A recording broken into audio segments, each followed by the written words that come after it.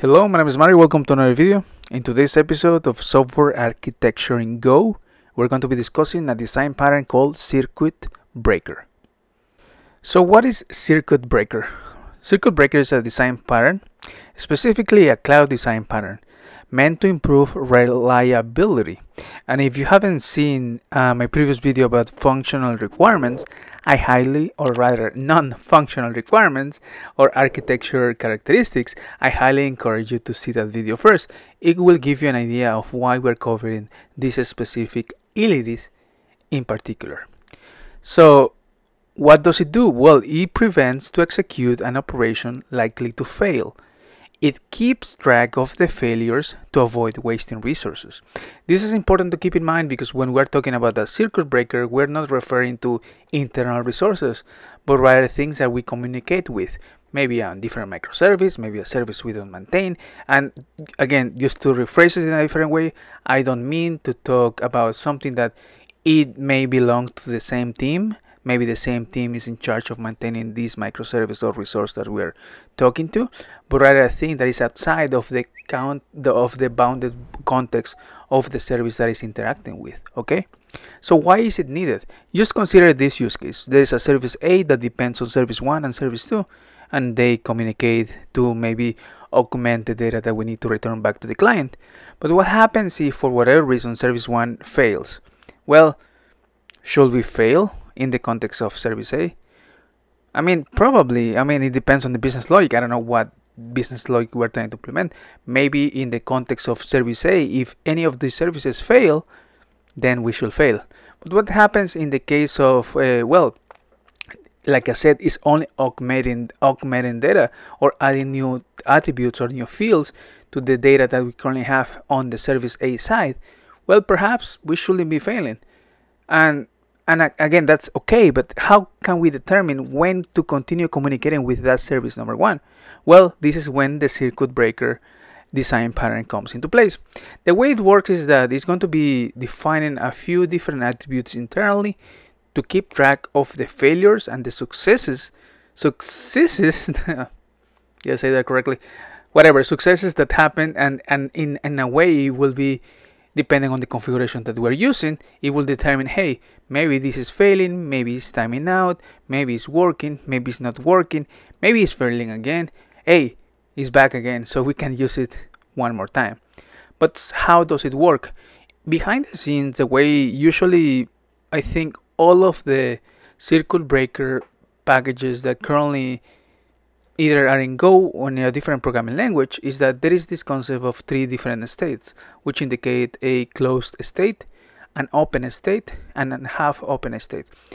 The idea of using a circuit breaker is similar to what we will be using in real life, where you have a fuse, and if it breaks, then it doesn't affect the whole electric circuits that we have in our house, for example. It doesn't burn down our house, to say it in a different way.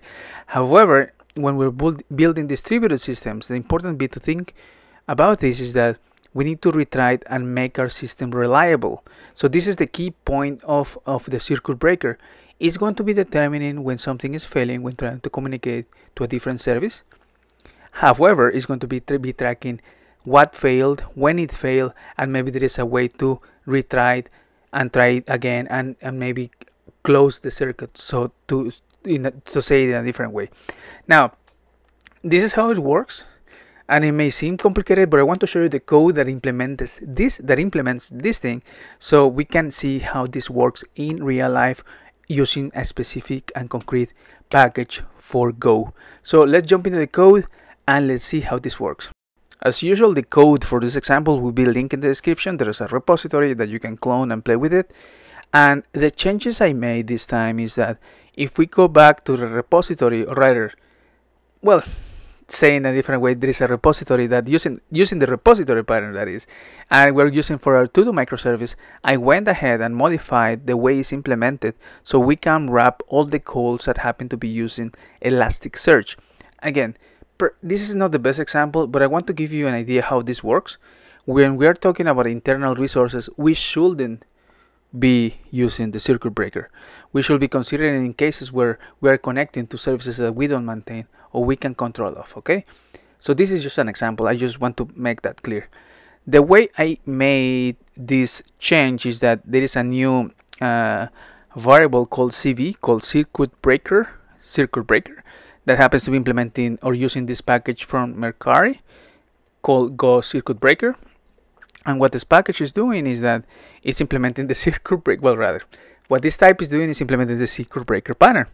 And the way I'm instantiating is I'm defining a few options just for demonstration purposes, but again, please refer to the documentation, because there are a few nice options that you can use for either perhaps defining a few ways to trip the wire of the circuit breaker. Maybe you're going to be defining consecutive failures, maybe timeouts, or maybe a different way that you can do it manually. It depends on your use case. But the way I define it for now is that I'm going to be tripping the wire, or breaking the wire, or opening the wire after 3 consecutive failures. And the way it's going to be open is going to be up to 2 minutes. If we try it and the request succeeds after 2 minutes, we will close the circuit breaker and everything will be closed again, and therefore we will be still connecting to the service that we're trying to connect to. All right, so if we jump to the implementation of buy, which basically is doing a search operation, is if you notice, there's a referring to the ready command, or the ready method that indicates, hey, is the circuit breaker ready? In the context, is it closed or is it open? If it's not open, it means that it's closed, therefore you can still continue and do the subsequent request that we have here. If for whatever reason this request fails, then it's going to be triggering a failure that indicates and increases the configuration that we have right here, that we defined initially in the initializer that we have all the way right here. So I have my server running, and if I go and try to execute it, everything is fine, right? Because I have my Docker containers running locally, everything seems to be working, and if you see, it just, returning the same data all the time. But if I go ahead and say, you know what, let me stop the Docker container that is in charge of doing the Elasticsearch service, is in charge of handling Elasticsearch. If I fail, or rather if I request again, it will fail, and it will fail again, it will fail again, it will fail again. And I want you to pay attention to what happened just now. What is happening right now is that because it triggered 3 requests according to the configuration that I have here, that says, hey, I want to trip the wire or open the connection of the circuit breaker after 3 consecutive failures, you shouldn't be requesting to the Elasticsearch service anymore. And I want you to pay attention to this. So I'm failing.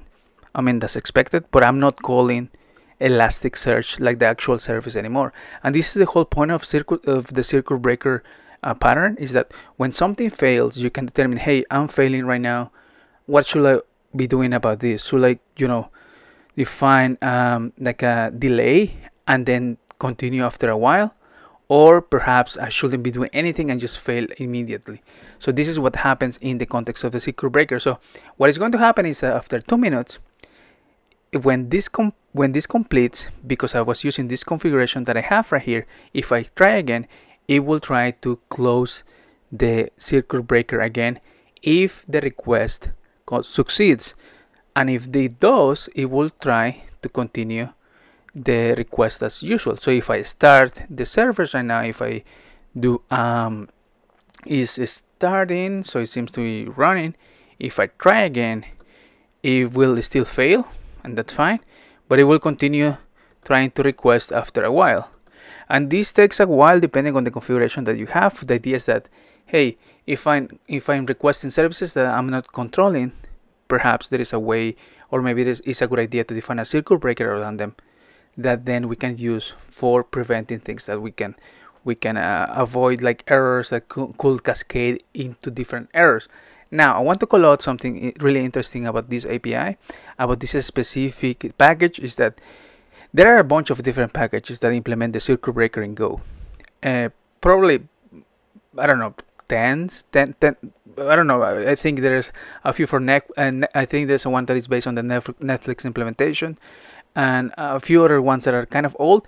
I'm mentioning this specifically because I like the way it's implementing using the context package, which again, if you haven't seen that video, I will be leaving the description as well, so you can feel free to check it out. Because depending on the configuration that you have in your microservices, if one of them is failing above of the calls that you have, maybe you shouldn't be considering the call that is subsequent after that one a failure if the context was cancelled or if the context had a deadline. So I like to make that differentiation, and I want to call that out because I think it's important to differentiate when you're dealing with context and when you're dealing with circuit breaker at the same time. And also this package also has a way to exclude or ignore those calls as well, depending on what you're trying to do with the implementation of the circuit breaker that you're trying to do. So let's jump into the conclusions and let's see what we have to talk about circuit breaker in the end. Circuit breaker is a cloud design pattern to improve the reliability of your service in the context of when you are depending on services that you don't necessarily maintain. So if there is a need to connect to a different service and perhaps that one is failing, maybe you shouldn't be calling it after it fails for a while. So, but at the same time, there is a way to retry that after a while. So you can define, hey, maybe after 5 minutes, if everything goes fine, after maybe 3 requests that succeed, maybe it's okay to continue the request. That way you don't waste resources, you don't waste time, and more importantly, you can get return back to the user as soon as possible. And again, you don't mess up with your own service itself, okay?